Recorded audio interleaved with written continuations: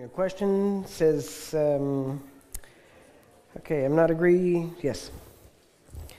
I don't agree that everyone put hands on others, because they can transmit demonic power. Okay. It's a good point. What they're saying is they don't agree with everybody laying hands on everybody. And I understand that, and I agree too. I am very picky about who lays hands on me. I could give you laying hands on me or prophesying to me. I'm extremely picky about it, and if I've had people ask me, can I speak into your life? And I tell them, well, you speak and I'll decide if it goes into my life. I'm not going to just give them an open door to say whatever you say is, I agree with. So, and I've had a lot of people that would try to lay hands on me. Usually it has to do with they want to do that so that later when you go do something, they can say that they gave you what you went and did it with. So I agree. I don't just get in every line and let people lay hands on me. And which is funny because we're telling people here, go out and lay hands on people.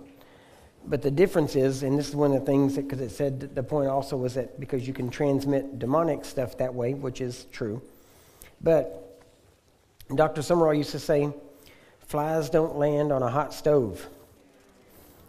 So, as long as you're hot and on fire for God, you don't have to worry about it, which is true. Now, however, if you submit to someone laying hands on you, then you are submitting under that, so that's why you should know who lays hands on you. And you shouldn't let just anybody lay hands on you in the sense that, somebody comes up to you and wants to do it, and you say, but you're telling us to do it and lay hands on everybody. Yeah, I'm telling you to do it. I'm not telling you to have everybody lay hands on you. You should be the hand layer honor, okay? You shouldn't have to have hands laid on you. Matter of fact, even now, I will pray for anybody. And if you ask me to pray, I will pray. I made a vow to God early on that I would never turn down a place to preach or the opportunity to pray for somebody. And we've never done that. So, at the same time, one of the things that there's a couple of aspects to what we're doing. That one thing is we're seeing more and more people healed while listening to what we're teaching. The Bible says He sent His word and healed them. And so if you're going to be a person that's going to have what you need to lay hands on the sick and heal them, then if you're sick, it would be good if you get it directly from God yourself, so then you know what you've got that you can give away. Now, I'm not saying I won't lay hands on you. I'm not saying I'll turn you down, because I won't. But at least try first. Okay? And one thing that I'll bring out, everything, if you go through the Bible, you start in Mark 16, that is healing for the unbeliever. A believer lays hands on the sick for the unbeliever. Okay? You really don't find any place where believers are laying hands on other believers for healing. Okay? So you've got four characteristics or four categories of people. Matter of fact, I just did a teaching on this recently that it'll be on CD or it'll be on MP3s on our website. But I'm trying to remember what they call it. Qualified for healing or healing for all, something like that. Anyway. But basically there are four categories. You've got the unsaved, you got the newly saved, you got the carnal Christian, and you've got spiritually mature Christian. Right? So those are your basic four categories of people. Now, God has made provision for every person, regardless of what category they are in, to get healed. Mark 16 is healing for the unbeliever. Real simple, right? The believer lays hands on the unbeliever. That gets him well. It doesn't say what qualifications you have to have other than being sick. Right? Nothing else. So don't you put qualifications where God has not. Okay? Number 2, healing for the brand new believer. Okay? That would be in the book of James. James chapter 5, it says, if there be any among you that's sick, any sick among you, let them call for the elders, and they will come and anoint you with oil in the name of the Lord and pray the prayer of faith. Now, in that case, they are anointing with oil, but that's not laying hands on the sick. There's a difference. And they are anointing with oil. Now, this is a brand new believer. It does not say, if there be any sick among you, shame on you. You know, you dirty dog, you shouldn't get sick. Well, no, you shouldn't get sick. But he doesn't scold you for it. He gives you the remedy. And the remedy is call for the elders. The elders should be able to come to you and get you healed by anointing with oil, which is symbolic of the Holy Spirit. And you get healed. As a matter of fact, we'll look at that verse a little bit later on, specifically because there's a lot of details in there, and it kills a lot of sacred cows. That's in James chapter 5, verses 13, 14, and 15. You read through those. Now, so that's healing for the unbeliever and healing for the brand new believer. Now, healing for the carnal believer, which a carnal believer is a person who is sense or flesh ruled. Okay? To be carnally minded means to be ruled by the flesh, ruled by your senses. And so the only place we have that talks about how a carnally minded believer can get healed is in 1 Corinthians chapter 11, where it talks about communion. You have to remember, we'll look at this a little bit later on also, but you have to remember that in 1 Corinthians, starting in chapter 2, it goes on and he calls them carnal and said they're not spiritual but carnal. And then you read on through and you get to chapter 11 and he's talking about the Lord's Supper and communion. And he said, for this reason, many of you are sick, weak, and die prematurely. And it's because you don't discern the body of Christ that was broken for your healing. And you don't recognize that by his stripes you're healed. So he has made provision through communion for you to be healed, even if you're a carnal-minded Christian. So you don't have to be spiritual, don't have to be perfect. Then, of course, the last one is in Romans chapter 8. In Romans chapter 8, what is it, verse 16, I think it is, 14, 15, 16, right through there, yeah. He says that if that same Spirit that raised Christ Jesus from the dead dwells in you, he will quicken, make alive, heal your mortal body by that same Spirit. Now, that means that the way if you're a spiritual Christian, the way he wants to heal you is by the Spirit that indwells you, not by the laying on of hands of someone else. So the reason he wants that is because that way, if you can get it for yourself that way, then you can turn around and give it to other people. All right? Now, a lot of people say, well, I'm sick and I can't pray for the sick until I get well. That's not true. The fastest way to get well is when you're sick, is to go pray for the sick. Sowing and reaping. It works. Okay? Now, if you have something contagious, you might not want to be laying hands on people. Okay? Well, you might want to, but they might not want you to lay hands on them. Okay? So it just had to be kind of specific. Now, another question was, it says, Brother Curry, from your martial arts background, do you have a problem with Tai Chi? No, I don't have a problem with it. I don't do it. Apparently you do. No, see. No, the martial arts that look the least violent are usually the most dangerous. Okay? The words Tai Chi, or depending on how you pronounce it, there's different pronunciations, but for instance, the actual term is Tai Chi Chun, and it literally means grand ultimate fist. And it is the slow motion exercise, the breathing, the chi exercise. Start talking about it, I start thinking. Have to be careful because I start moving into these things.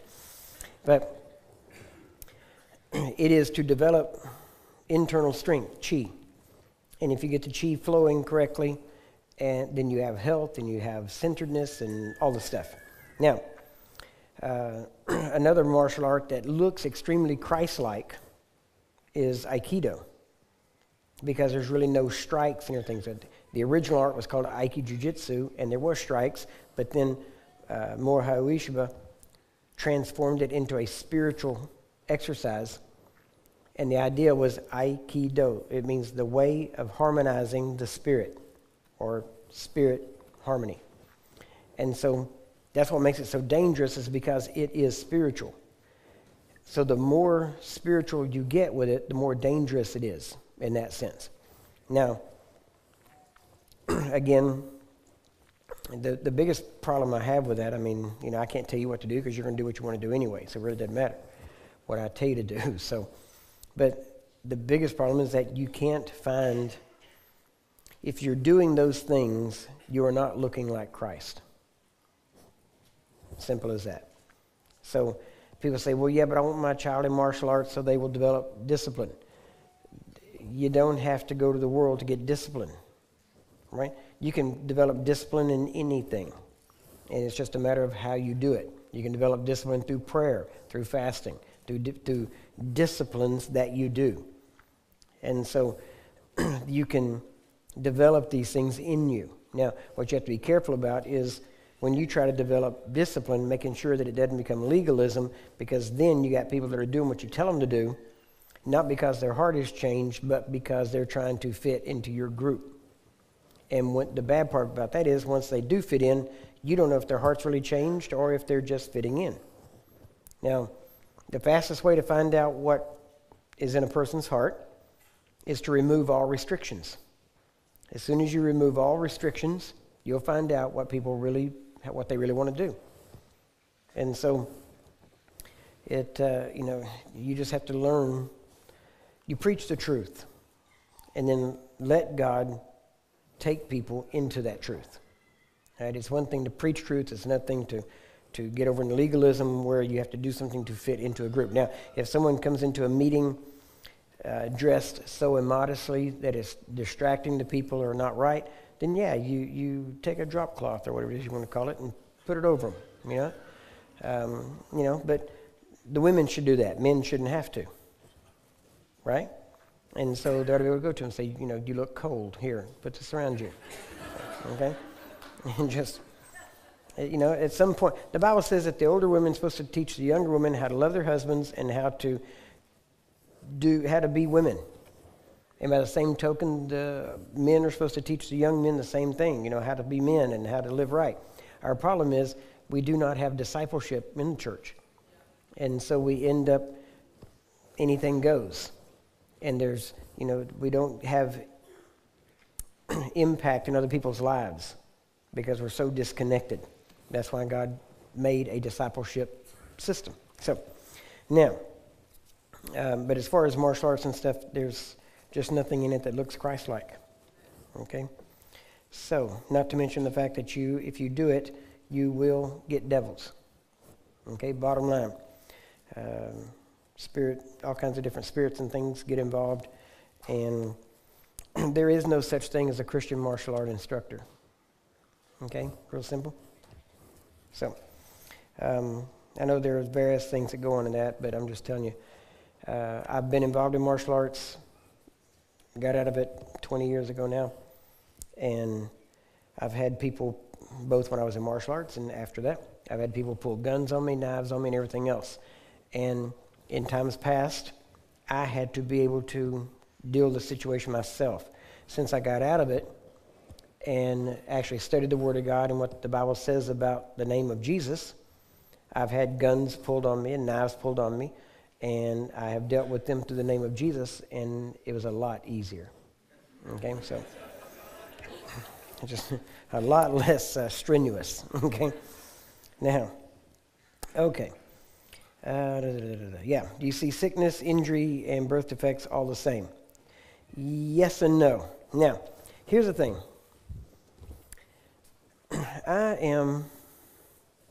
Hopefully everybody's growing, and everybody's at different stages of growth.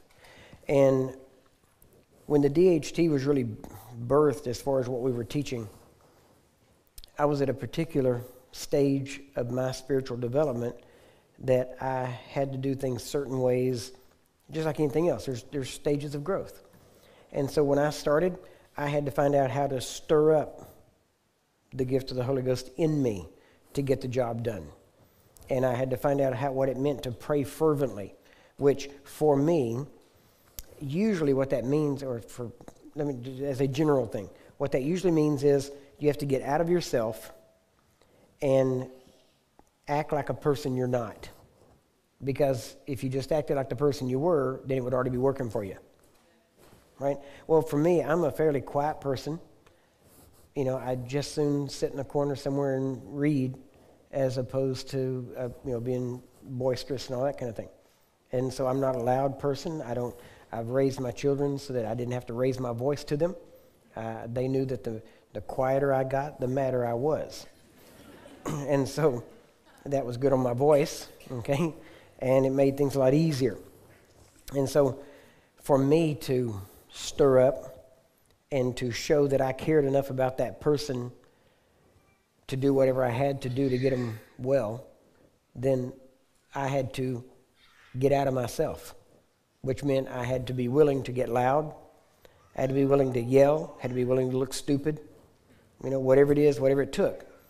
So for me, it was yelling, it was stirring up, it was getting very boisterous, and I've got some of the early videotapes where we were ministering, and it's, I watch them, and it's amazing because the results now are actually stronger and better and faster,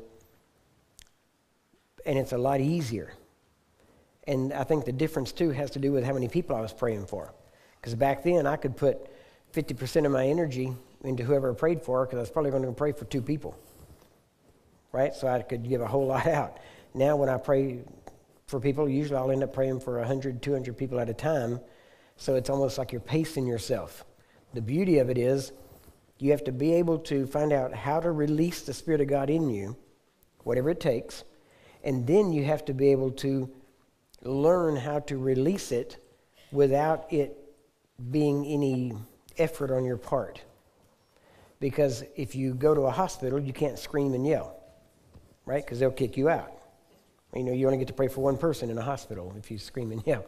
So, but you have to be able to, sometimes you have to start by getting loud and strong to blast this thing. And then once you see results, then you start kind of toning down the blasting part while making sure that the results are still there. So I had to learn how to do that. Well, it wasn't that real easy, but it was a matter of necessity that I had to learn how to kind of pace myself. And you'll a lot of this stuff that the real answers that you want, you learn by doing.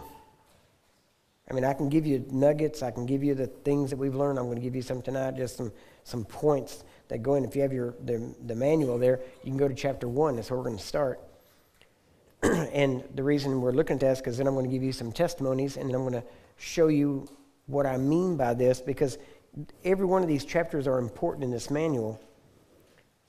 And I'll give you testimonies for each one, but you got to get the principle behind it. It's not a formula. We've all tried the formulas, and they don't work. So the difference is that you have to become whatever it is you're trying to get. You understand? Dr. Lake used to say that the secret of Christianity is not in the becoming. It's in the being. Well, when I say you got to become it, I don't mean in the process of becoming. Christians are always trying to become. Let me ask you this. Okay. How many of you believe in evolution, meaning, we came from the primordial muck and one-cell amoeba, and it, we became monkeys, and then it, the whole bit. All right? Anybody believe that? Okay, nobody believes that. So what do you believe? You believe creation? So you don't believe evolution, you believe creation. Right, are you sure?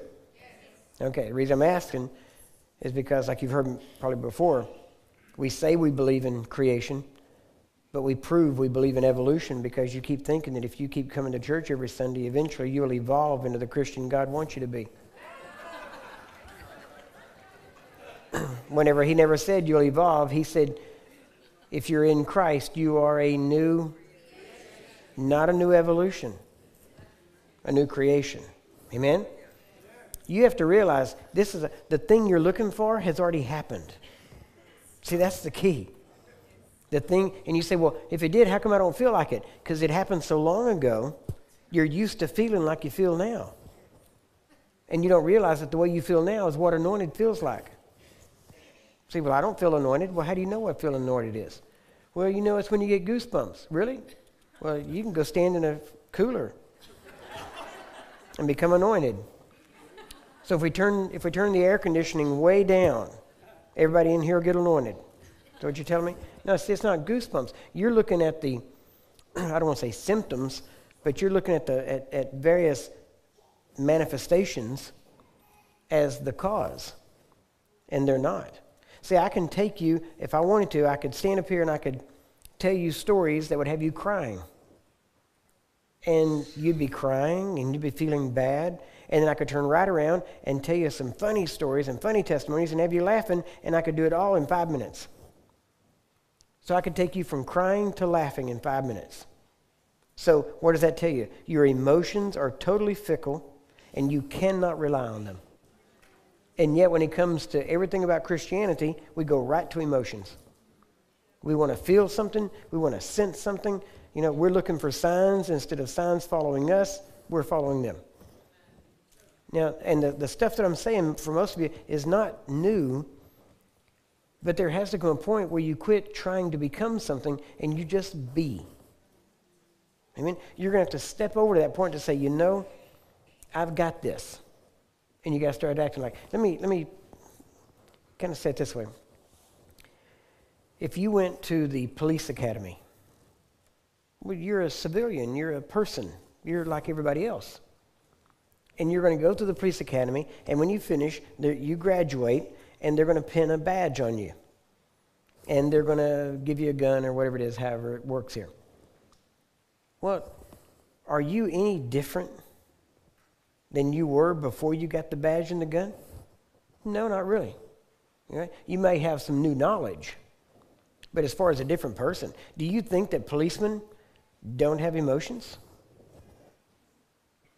Do you know when policemen have emotional family situations going on, their ticket quota goes up? That's a fact. Why? They write more tickets when they're mad. See, I'm telling you, and see, it wasn't just, well, it might have been your bad luck that you were there, okay? But you have to realize policemen are no different than anybody else. The difference is that they've been given authority to do something, right? But they're no different. And the authority they have is not theirs. They don't stand up there and say, stop in the name of Joe whatever, right? They say, stop in the name of the law. They say, stop in the name of, the city, whatever city. Whoever gave them the badge, they have the authority of that city or that government to do whatever that government has the authority to do. That's why, if I can get this across to you, your authority, technically, you don't have authority. Right? In Matthew 28, we talked about this just before we started the break a while ago. In Matthew 28, it says, all authority in heaven and earth has been given unto me. Isn't that what Jesus said? And is that true or false? So Jesus has all authority. Okay, so that tells us two things. Number one, the devil has none. Right? Now, the minute the devil has some authority, that scripture is no longer true. Do you understand? Well, yeah, but I gave the devil authority whenever... Wait. You gave the devil authority? Well, I did whenever... I gave him authority to make my body sick whenever I did this thing. No. Why do you think that a thief and a robber has to have authority to do something? See, if a thief or a robber has authority, they're not a thief or a robber. They have the authority to do the thing. Right? What makes them a thief and a robber is the fact that they don't have authority. Number two, what makes you think you can give them authority? Because the minute you give them authority, first off, where did you get it from? Well, Jesus gave me authority. No. Because the minute he gave it to you, he doesn't have it all. I'm telling you, if you get a hold of this changes everything. You have to realize whenever you speak in the name of Jesus, it's not because you have authority. It's because he has authority. The authority you're using is not yours. See, if you think it's yours, then you think you got to live good enough, pray enough, fast enough, whatever it is, you got to do something good enough so that God or Jesus will give you that little bit of authority he gives you. You don't see anywhere in there where he gives you that authority. What you see is that he has all authority. And if he has all, then the devil has none, and technically you have none. Now, what does that mean? That means that you can't rely on your good works or your authority. You have to rely on his good works and his authority. And when you say go in the name of Jesus, it has nothing to do with you. It has to do with Jesus. Amen? It's his authority. It's not your authority. You get it? Then the beauty. Now, see, the thing is, the beauty of that is, number one, you've been told that you have delegated authority. You don't. Delegated authority is simply authority that has been given and can be taken away. Matter of fact, if you look in the Gospels and you see what Jesus did with the apostles, they had delegated authority. He told them, you go into these cities and you heal the sick and you do these things. That is delegated authority. In other words, it is specified really for a specific purpose, for a specific time. He sent them out on missions and they came back. Technically, when they came back, the authority he let them use stopped because they completed the mission. Right? It wasn't ongoing until he sent them to do it all. Right? Now, once you realize that, you start to realize that it's not about your authority, it's his authority. You see, again, you've got to get your mind off you so that it's no longer you that speak, but he that speaks when you speak. You understand? Now, what I'm talking about, this is what all the guys that walked in any power, this is what they understood. They may not have had everything just right, but they understood these bits and pieces. And that's why they were so bold in speaking these things out, because they realized that it wasn't theirs, it was Jesus's, and they were just mouthing it for him. He said, now listen though, he said, if they receive you, they receive me. If they don't receive you, they don't receive me. Right? Now, do you realize what kind of union that makes you have with him? That means that you have, when you go, in other words, when you speak, it's not you speaking. Now, we could go into a lot more in this, but if you go over to Hebrews, it even talks about it. And he says that it's really amazing if you study the epistles, it is amazing. Because there is stuff there that you won't believe. I mean, you have to choose purposely to believe it because it's too good. I mean, it's amazing. I don't know why people want to live in the Old Testament all the time, because the good stuff's in the epistles. I mean, it's just amazing when you read that. He said that there yet remains a rest, but he says that for those who believe, it said that we enter into God's rest. Right? Just look over. We're going to have to look over there because you're looking at me like a calf at a new gate, like you don't know if you want to go in there or not. All right, let's go over here. We'll go to Hebrews. Let's see where I want to go. Where was that? I think it was Hebrews. Was it 4? Yeah, 4. Yeah. Hebrews 4. I'll just read through this real quick here because I don't want to take a lot of time here because this isn't part of it, but it's important. Hebrews 4:1 says, let us therefore fear, lest a promise being left us of entering into his rest, any of you should seem to come short of it. In other words, we want to be careful, make sure that because there's been a promise left to us to enter into his rest, and we want to make sure that we don't fall short of entering into his rest. For unto us was the gospel preached, as well as unto them, but the word preached did not profit them, not being mixed with faith in them that heard it. Watch this. For we which have believed do enter into rest.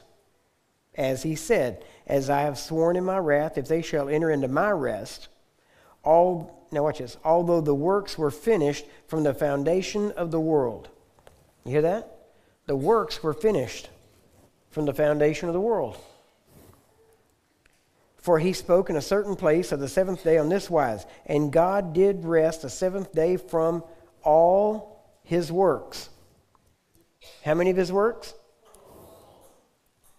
So God has ceased from all his works.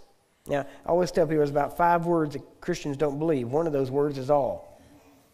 For some reason we read all and we think it says some. It didn't say he ceased from some of his works. He ceased from all of his works. Right?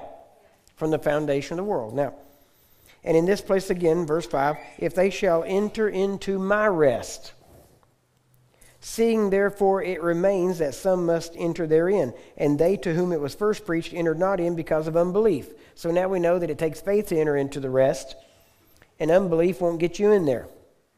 Right?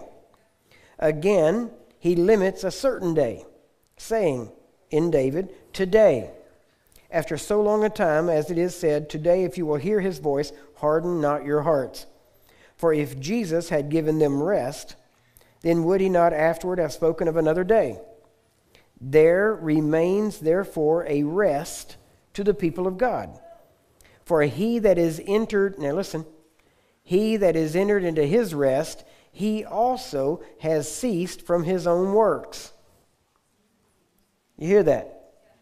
So God says, enter into my rest. And he says, why? Because when you enter into his rest, you have ceased from your own works. Watch this. As God did from his. So you hear that? So God is not working. Is that what it says? It says that God has ceased from his works. It says that matter of fact, it says that those works were finished from the foundation of the world. See, now you can see why everything is past tense in the Bible. See, that's why whenever you heal the sick, it's not your works. Why? You've ceased from your works. So whose works is it? Well, it's Jesus's. Right? But now notice, God ceased from his works. So the works are done. So even the works you do is not works. It's not yours, you understand? And God's work is already done. So if God's work is already done, then people can't be healed. They have been healed. You see? So what is the fight of faith?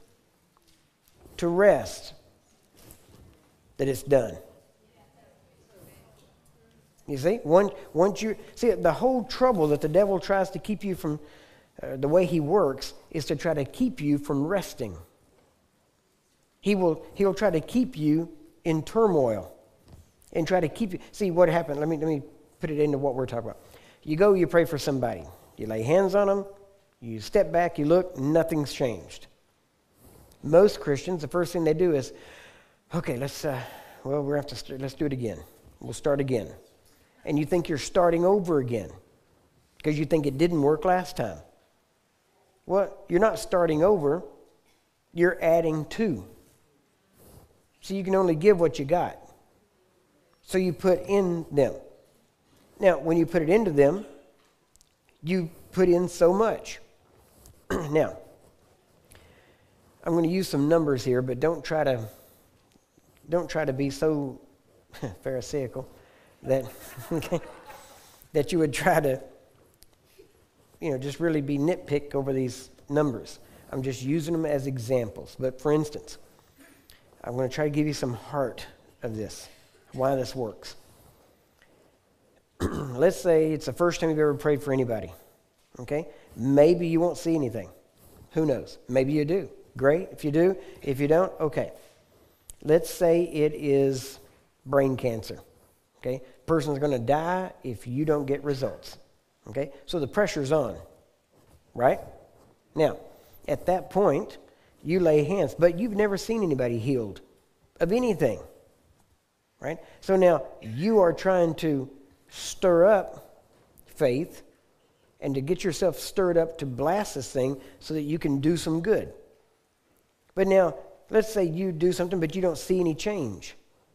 And you step back and go, okay, well, I guess that didn't work. Okay? Well, now, when you put your faith out there, it was working. But the minute you step back and go by your senses and your sight, and you go, well, I guess it didn't work, now you pulled your faith back, and that's when it stopped. It was working until you said that. Right? Even though you didn't see anything. Why? Because you put so little in there that you couldn't see it. Now, I've been able to determine really by experiment more than anything else that you have to get a person about 70% healed on the inside before you ever see any change on the outside. Most people's problems is that they don't keep pushing to ever get that person to a point where it goes from the inside to the outside so they can see it. So once they don't see it, they quit. Now, but let's say you got no results, and then you find somebody that's getting results, and you say, hey, do you mind if I go with you while you go pray for people? No, come along, let's go. So then you go, and you say, I'm just going to watch you while you pray for them. That person says, okay, fine, that's good. Now, that person, they've been doing it. They've got results. Let's say they got really good results. Then they go in, and they minister to this person, and the person gets healed. Well, now, because that person is with you that never saw anything, never got any results, but they were with you when you prayed and you got results, now the next time they go to pray for somebody, they're more likely to get results because now they've seen it. Right? Why do you think God instituted the discipleship program? That's why. So that you could go with somebody and watch. Right? And then if you keep going with them, eventually that person should tell you, well, you pray this time. Now, whenever you say that, maybe you go, well, I don't know, I don't want this person to die. No, just go ahead, you pray.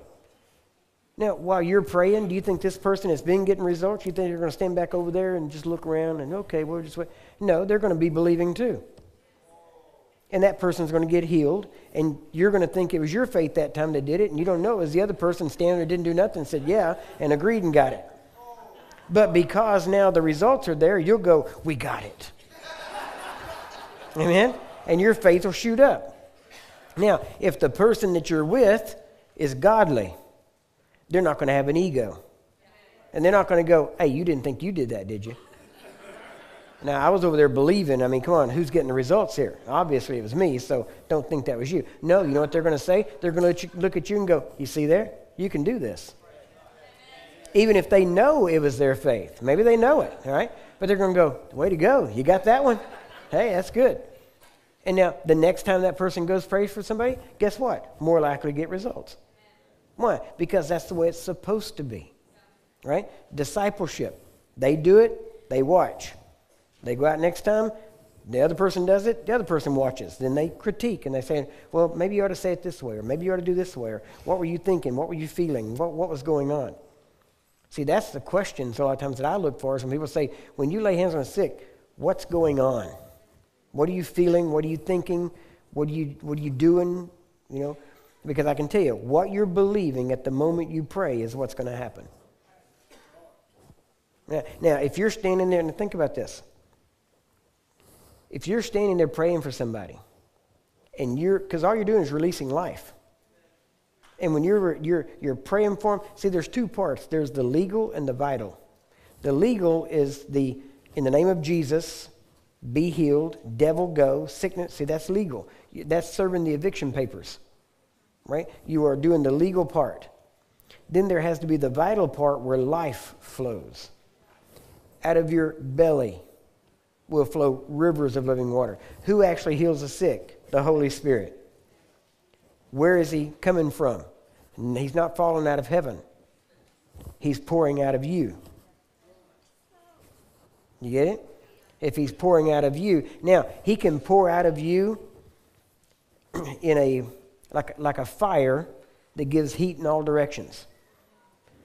See, our problem is we want formulas. And in reality, it doesn't work that way. It's like having a person near you. You get near a person, and they can sense your presence. Why? Because your spirit emanates, their spirit emanates, and the two spirits touch, and you can sense each other. Now, when your spirit is filled with the Holy Spirit, and they become one, now what that person senses is the Spirit of God. Right? He that's joined to the Lord is one spirit with the Lord. Not two spirits, one. Okay? So whenever and the more you pray in tongues, the more you build yourself up, that kind of stuff, the further out your spirit, the Spirit of God through you, emanates. That's why Peter could walk by and they tried to put people under his shadow. It wasn't his shadow that was healing. It was saying that the Spirit of God emanated from him the distance of his shadow. Right? So when you get around that, you can get somebody's presence and get healed. Now, usually what people call that is they call it the anointing. It's not the anointing, right? It is the Spirit who is the anointing. You understand? And that's not the same thing. The reason I said that is because you think the anointing is when God dab something on you. You know, here, boom, you're anointed. Now you have a gift. You have a power. Nope, that's not it. We have wrong terminology. Okay, we will cover that while we're here. But what we see here is that as you begin to minister, that life flows into them. And when I lay hands on somebody, hands on flesh doesn't heal flesh. It is the spirit in the hand going into that person's spirit and then coming out of their flesh. Right? So it's spirit to spirit, not flesh to flesh. Spirit to spirit goes in. It's like pouring water on a plant. You don't pour water on the leaves because it doesn't do any good. You pour it in the roots so that the water goes up through the roots, out through the leaves. Right? That's what's going on. So that's why you don't have to put your hands on the afflicted part. You can put it anywhere. Now, remember this. Here's what counts. Jesus said, my words are spirit and they are life. Right? So whenever you speak the words of God, or when you lay hands on someone, it is spirit that's going into them. That spirit is the spirit of life. That's what heals. You can speak it. You can lay hands on them. You can look at a person and transmit the Spirit of God, right? Through a look. And so you can emanate it because the power of God follows your intention.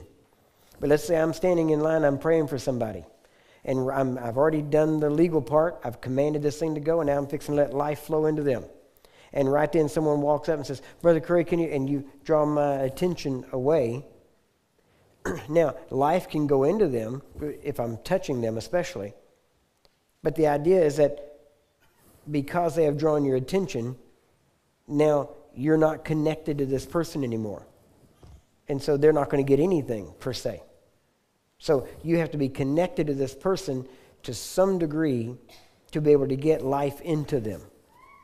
Now, one of the fastest ways to get connected is through compassion. One of the fastest, not sympathy, compassion. Okay? Sympathy feels sorry for. Compassion knows it isn't right. That's the difference. And see, sympathy says, oh, you poor thing, I wish I could help. Compassion says, oh, you poor thing, let me help. There's a whole difference there, all right? Now, as you start to minister to a person, let's say you minister to them, and then the more results you see, the more faith you have, especially for that. Now, for instance, if you pray for a person with a migraine headache and it goes, now the next time you pray for a migraine headache, guess what? Two things are going to happen. Number one, you're going to act different because they're going to tell you what it is, and you're going to go, oh, yeah, watch this. You say, why? Because you've seen it before. Oh, yeah, migraine? Yeah, watch. Right? There's a difference. Whereas before, it's kind of like, okay, let's get this thing. Let's go. All right, we're going to do it. But this time, it's like, oh, we've already seen that beat. Here, watch. You see what I'm saying? There's a difference. Why? Because your faith level for that is now higher. Why? Because you've seen it. Now, you don't want to be just effective with migraine headaches. You want to be just as effective with cancer, with HIV, with anything else, right? So the key to that is what I generally call just the David principle. You know King David? Remember before he was king? And they said, you're going to go face that giant? He said, yeah, I'm going to go take care of Goliath for you. And they said, you're crazy. And he said, no, look. He said, God was with me with the bear. He was with me with the lion. He will also be with me against this Philistine, right? Now, that David principle is this. The secret to faith in every area, basically, is to be able to relate past victories to current situations. When you can relate past victories to current situations, you will have victory in every situation. See, when you start looking and say, well, God was with me with the migraine. Now, do you realize that the bear and the lion was less than the giant? Because the bear and the lion will run from you if they get a chance. Right? Generally, unless you get between them and their cub. Right? But they will try to get away. They won't generally naturally come after you. There's exceptions, of course. But they won't generally come after you. But a giant soldier on the enemy's side has one purpose, and that's to kill you. Right? So he had to take, now think, either the bear nor the lion was as much of a danger as this Philistine. And yet, he said, well, of course I can take the Philistine. Why? Because God was with me with the bear and he's with me with the lion. Right? So he took two lesser things and said, because God was with me with the lesser, he will obviously take care of me against this greater. So the key is you have to be able to relate past victories to current problems. Right? And once you start doing it, so when you start realizing, well, from God's viewpoint, come on, HIV isn't any harder than migraine. Right? But the problem is we don't always look at it from God's viewpoint. We look at it from man's viewpoint. And the more input you have from man about it, the less you will look at it from God's viewpoint. Right?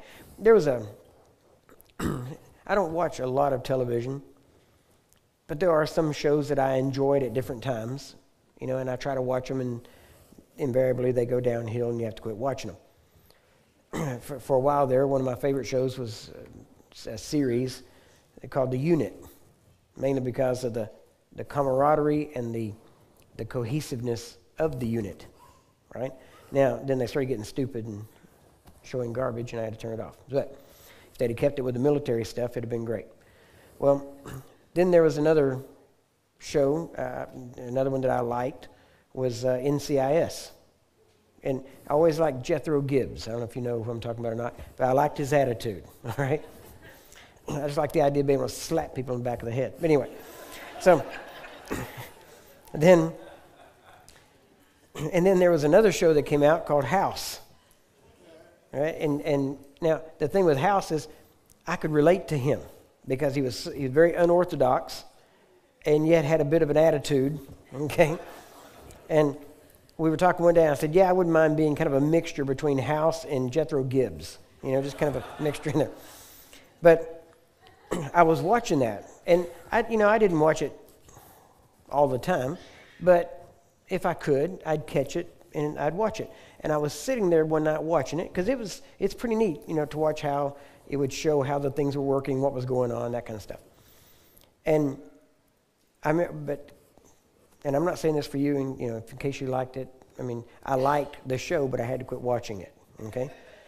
So if you like it, that's fine. If you don't have to quit watching it, that's fine for you. But I'm just telling you what happened with me was, as I was sitting there watching it one night, very clearly, the Spirit of God told me, if you keep watching this, it's going to hurt your faith. And I thought, but it's a good show, man.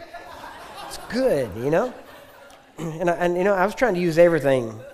I'm like, but God, they're beating sickness and disease. It's good, He said, yeah, but they're not doing it through me. So you just don't win arguing with God, right? So I was watching this, and I realized, because then when I was praying for people, I literally could almost see sometimes the way it would show how things would happen. When something goes wrong with the heart, you can kind of picture it, and it shows the electrical neurons going off, and you can kind of picture that. And I was praying for people, but the bad part was I noticed when I started praying for people, or whenever I asked them, what can I do for you? And they'd say this disease or that disease. My mind would automatically go to the cause, right? And it would automatically go to, well, you're probably eating this wrong food. You're probably doing this wrong. The cause is probably this thing. And I realized it was hurting my faith. Because, see, eating the wrong food is not the cause of the problem. You understand? Eating the wrong food may cause a chink in your armor, so to speak, but it is a devil that exploits the chink in your armor. And we don't just stop at the chink in the armor, we go back to the cause. We go to the root of the thing. See, people say, do you believe in roots of spiritual roots of diseases? Yeah, I do. It's called the devil. Real simple, right? Well, don't you believe that, bitterness causes arthritis? No. Devil causes arthritis. And when you quit acting like him, you probably won't have it. Just thought I'd throw that in. Now, come on, lighten up, all right? Don't get mad. See, that's the problem with Christians. We take ourselves too seriously. And say, I don't take myself seriously, but I take my job very seriously, right? And that's why I last. It's because if I took myself seriously, you don't last. So you got to be able to relax, enjoy life. See, if you don't enjoy it, you won't keep doing it. That's why it can't be a work to you. It can't be a struggle. It can't be something you have to do. It has to be something you get to do. And it has to get to a point where you enjoy it.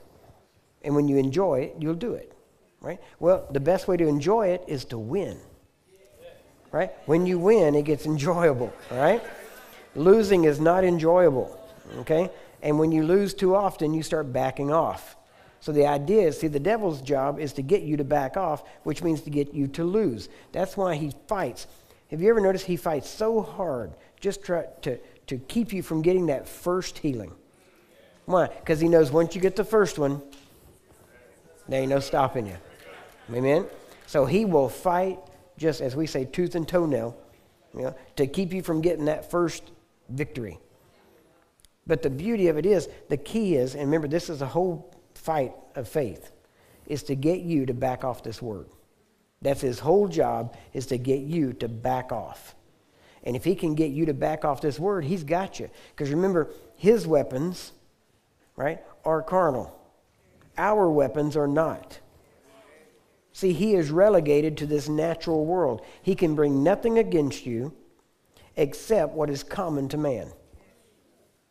You understand? So that means he has to bring natural weapons. But our weapons are not carnal. Our weapons are not sense or flesh oriented. But our weapons are mighty through God to the pulling down of strongholds. And those strongholds are not necessarily just demons over a city. If you read the whole passage there, it is wrong teaching. It's doctrines, it's traditions that we have adopted. The devil can do nothing except you believe he can. And so as soon as you stop believing that he can do those things, he can't get at you anymore. Because all he's got is deception. Right? Now understand, he has ability. That's where sickness and disease comes from. But he has no authority.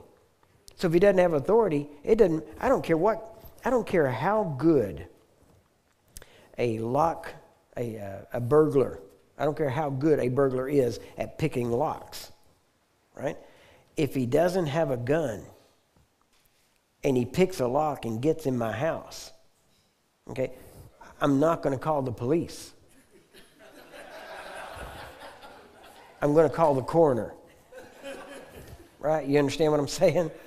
In other words, I don't care how good he is at getting in. Once he gets in, he's not going to want in. Okay? He's going to know he came to the wrong house. Well, the whole idea is that the devil has no authority. Now, he has the ability, but Jesus took his authority. Jesus has all authority. The devil has none. The devil has ability, but he has no authority. But yet you think he has authority because you've been taught you give him authority by doing something. And because you believe that, he takes advantage of it even though it's not true. So when you quit believing he has authority, guess what? See, until you believe he doesn't have authority, you won't fight. Because you'll think, well, I gave him authority. He's got a right to be here. And until I get rid of this thing or until I quit doing that, then he's just got authority to come in here. No. God, through Jesus, took that authority. You get it? Well, I'm trying to go back in and find out, where my granddaddy's sin was. Because that's what caused this thing to come on me. No, what caused that thing to come on you is you committing the same sin your granddaddy did. And when you quit sinning, then that thing can't even come after you. Do you understand? It's amazing to me how Christians are so afraid of the devil, and yet the Bible says very clearly that blessings overtake us. It doesn't say you have to chase them, right? It says that they overtake you. In other words, you can't outrun them. But yet we got Christians always trying to find out where everything, everybody in their history, what they did wrong, and because they got to go in and stop this. That in itself is a lie of the devil. Number one, Jesus didn't do it. And if you're his representative, the representative can only say what the one he represents said. Jesus never dealt with generational curses. He never dealt with any of that stuff. And yet, it's funny because even, we'll see this a little bit later on, in Ezekiel 18, it tells you very clearly He said, you will never have occasion to use this proverb again. And it's funny because even in the Old Testament, they quit saying that. Now, first time it was brought up was in Exodus, then in Numbers, then in Deuteronomy. And now those were all early. And then Ezekiel comes out and says, that's not true anymore. That stopped. Now, every soul that sins dies. And if you don't do those things, you'll live. And if you do them, you'll die. That's what he said. Right? And that was afterwards. So that negated whatever was said before. So you got to realize Revelation is progressive. There were things that were said. God said, you're going to do these sacrifices perpetually. You will do them from now on. Right? But how many of you do them?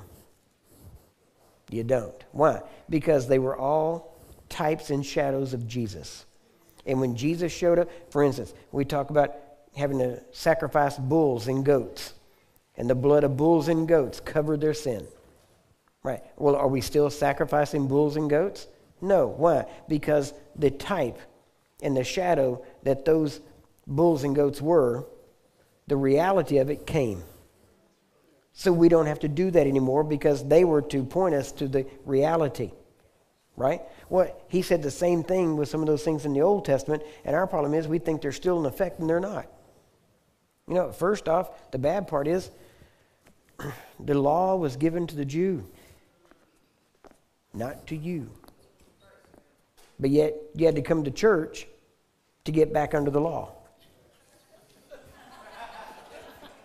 Amen? So, I mean, you didn't even know about it. I mean, you were just being a good sinner. You know what I mean by that? Good at sinning. Not a good sinner, but good at sinning. Because you didn't care. You didn't care about what laws you broke. Right? You had to come to church to find out what laws you were breaking. Right? And yet that wasn't even written to you. And now we're trying to go back under it and start a whole new Judaism. And we're trying to fulfill these things. And, well, if you don't get your offering in by the Day of Atonement, God's not going to bless you. Too late. Ephesians 1:3, God has already, past tense, blessed you. Right? You can't take away what he's already done.